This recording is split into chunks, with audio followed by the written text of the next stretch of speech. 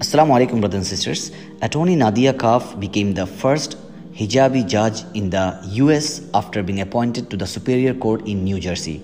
Kaf, a Syrian origin family law and immigration attorney from the township of Wayne, took the oath of office on Thursday with her hand on a copy of the Quran and the Muslim holy book, according to the local news website North Jersey. She will serve as a Pacific County Superior Court judge after New Jersey's government Phil Murphy nominated her a year ago, according to local media. Though Kaf is not the first Muslim woman to serve as a state judge, she is the first to wear a hijab on the bench. And she said she is proud to represent the Muslims and Arabs in the United States. And she also said that she wants the younger generation to feel secured and to feel proud of their religion, and they can practice their religion without fear.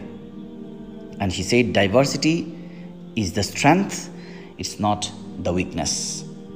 Alhamdulillah, day by day, more Muslims are coming into the government, coming into the law, coming into science, and a lot of different arena in many non-Muslim countries. It's a good sign, it's a good news, and it will encourage our Muslim youths to practice their religion.